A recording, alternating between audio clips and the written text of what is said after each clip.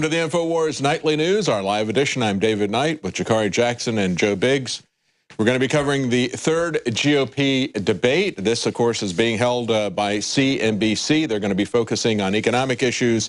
They said they want to try to add a little bit more gravitas by focusing on what they view as important issues in the race, particularly the economy tonight. They say we're going to dig a little deeper into detail and specifics. I want to try to pin these candidates down on the specifics of their policies rather than hearing that they like puppies and apple pie, said Betty Quick of CNBC. But, of course, we just saw, and I don't know if you picked up that feed, they have protesters out in front of the debate. Giant puppets. I think that was quite accurate. That was spot on, don't you think? I think probably even a better metaphor than that was what happened today with the blimp, guys.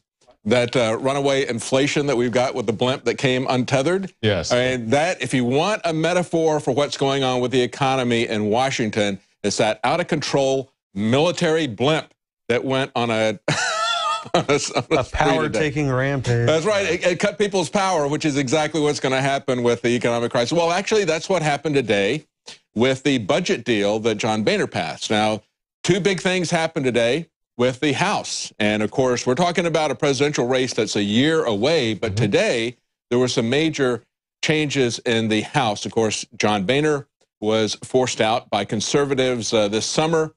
Before he left, he decided he would have a hand-picked successor. That is going to be Paul Ryan-O. We need to get that hashtag trending, hashtag Ryan-O. I think we all need to put that out there because that's precisely what Paul Ryan is. He's another rhino.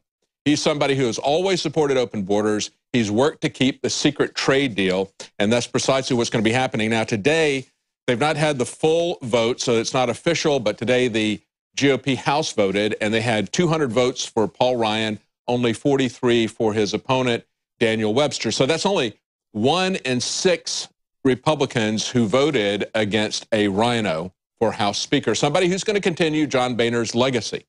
That means that 83% of the House GOP is just fine with business as usual. And that's precisely what's going on.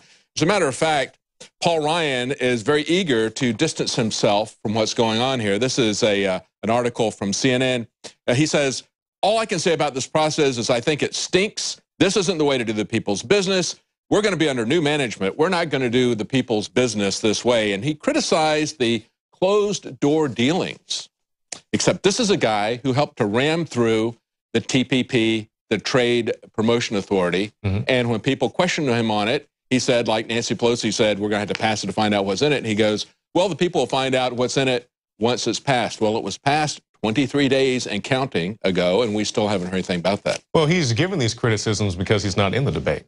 You know, if he had things to actually get out there on a platform and speak to the American public, he wouldn't make these type of criticisms. Yeah.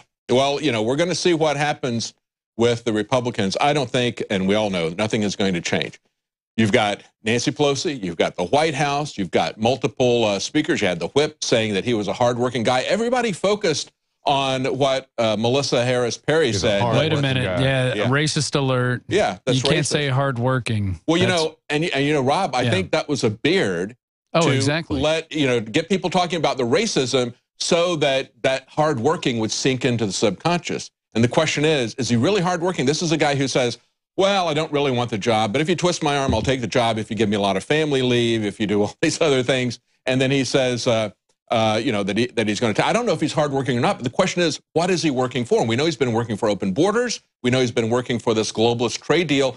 Those are the things on which we have a single party in Washington. When it comes to destroying our sovereignty, destroying our economy, they are all on the same page. We have a single You know, David, one of his big interests is actually poverty. And he's like, we're going to eliminate poverty. And we saw what happened when Lyndon Johnson tried to declare a war on poverty. Now we have more poverty. And that's what happens pretty much any time the federal government gets involved in any issue. That's right. And Coulter had an essay about that, Save Us from the Kemp Boys. And, of course, Paul Ryan and the guy that he picked as his chief of staff are both guys that go all the way back to being staffers for Jack Kemp. And you're talking about that, Rob, getting rid of poverty. That was what Jack Kemp was going to do with his enterprise zones. And, of course, all they've done has just been massive crony capitalism. It's been feeding of the bureaucracy. That's precisely well, if they keep spending all this money on wars and the police state and the NSA surveillance and all this stuff, yeah, they don't have any money to tackle any type of real issues here domestically. That's right. That's right. And one of the things to watch tonight, of course, they're going to talk about the economy. How do you talk about the economy without talking about the massive federal debt? And today, what they did was they passed an extension of the debt ceiling. Remember when they did that before? Barack Obama said, well, we haven't spent any money, you know, just passing the debt ceiling. That doesn't mean anything. Raising the debt ceiling doesn't raise the debt. That's right. It allows them to raise the debt. It doesn't technically. See, that's how they parse their words, you know, when they do that. Now, remember that it was in 2011 that the deficit was the debt was at $14 trillion. Today, they have pushed it up to $20 trillion. That's a 43% increase in just 4 years. And that's what we've got to look at. That's the GOP elephant in the room that they don't want to talk about. The fact that they are on the same page with Obama, that they're both moving us further and further into debt. Oh, exactly, exactly. So, you know, like I said, we're going to focus mainly on this debate talking about economic issues. You know, I wonder what these guys have in mind as far as jobs. By and large, I haven't really heard anybody talk about how they're going to create jobs, and the jobs that they do plan to create are usually government jobs. Yeah. It's like we mainly hear all these governors, I created X number of jobs. Well, how many of those were government jobs? You know, most of the jobs that have been created have been government jobs. If you look at all the jobs that have been created since we had the economic downturn in 2008, Jakari, the number of jobs that have been created are equivalent to the number of immigrants, legal and illegal, that are in the country. So the illegals are getting all the jobs, and then Trump's going to kick them all out and build a wall. Then we'll get our jobs back, and the economy will be good. You're talking about federal jobs. That was one of the things I was going to talk about, right? Want to raise, work for the government. This is an article from the New American. Absolutely. Yeah, they said in 2014, the average federal worker made $84,000 compared to just $56,000 in the private sector. But if you put in all of their fringe benefits, it went to $120,000, 78% more than the private sector's average. Yeah, I can't remember. I think it was a city councilwoman in California who made more money than Obama when she retired. Wow. You know, it's just all this type of bureaucracy. Just like you say, if you want to raise, go work for the government. Yeah, absolutely. Except for the military. Except for the military, of course. You're not getting any raise. You're just getting a lot of free shots, a lot of hard. Because I'm glad you get a lot of free promises. Because we hear, you know, in the last presidential election, you know, we heard a lot of times Obama would threaten not to pay the government if he didn't get his, you know, this or that bill passed, you know, the sequester or whatever. Oh, I don't know if we can pay the government this week. So as a former military man, Biggs, is that the proper word? Former retired Army Staff Sergeant Roger. Okay, Roger. How did that make you feel, like, to hear that they're threatening not to pay the military, or they do that at times? Yeah, it's definitely nerve-wracking, especially, you know, when you're coming back from deployment. You kind of need that money to find a new apartment now because you've been gone for about a year, year and a half.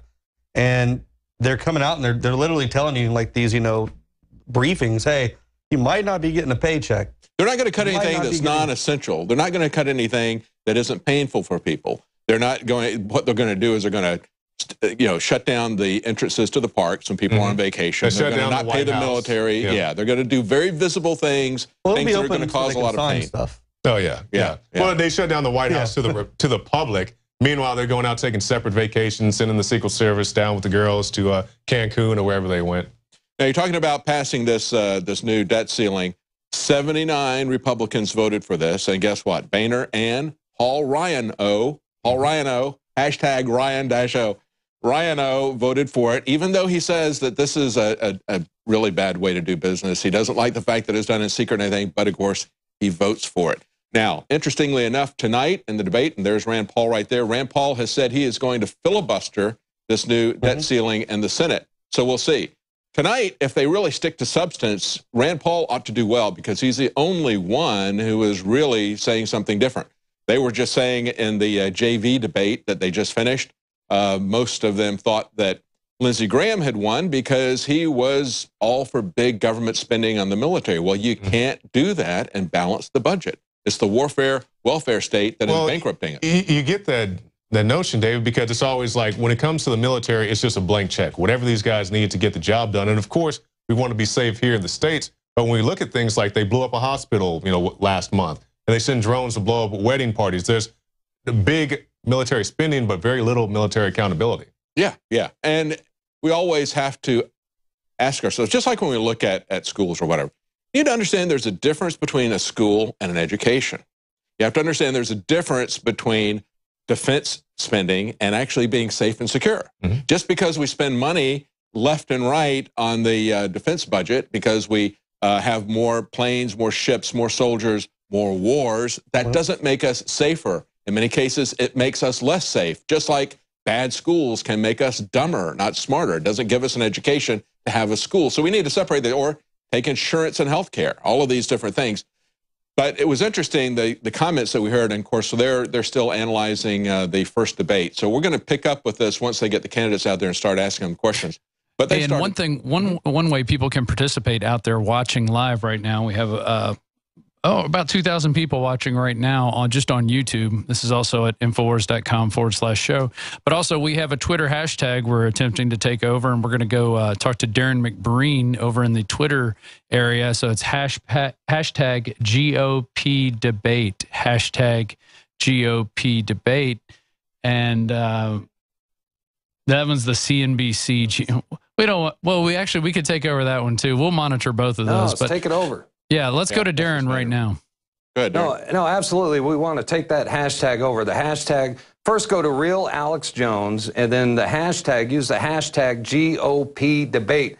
And by the way, check this out. This is our very own Twitter booth that we have set up tonight. And I will be monitoring the Twitter feeds along with Kit Daniels, who's going to join us later. And if you have questions or comments that you want to send us on Twitter, again, go to Real Alex Jones, use the hashtag GOP debate. And remember, it is your comments and it's the links that you provide and even political satire pictures, all that stuff together is instrumental in waking people up. You got to admit, there's a lot of people out there that are still stuck in the false left versus right paradigm. So together we can use things like Facebook, Twitter, social media to wake people up. So join us, join the revolution, and let's get this party started. Again, GOP debate is the hashtag. Back to you guys at the Mystery Science Theater. Yeah, Darren, there. I just want to make a note. Did y'all see the first, one of the latest tweets in there? Bring that back up. It was from Planned Parenthood. Look at that. How are you going to host a GOP debate on a campus and not invite any students?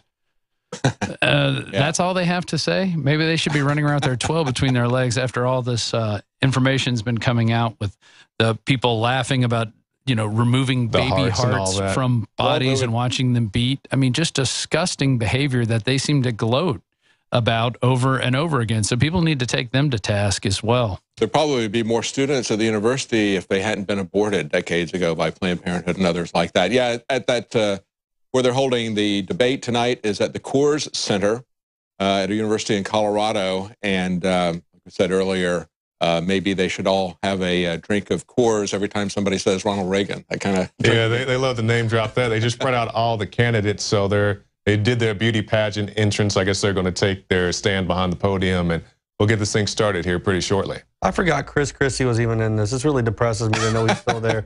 So did all the voters. Yeah. I was hoping that guy disappeared.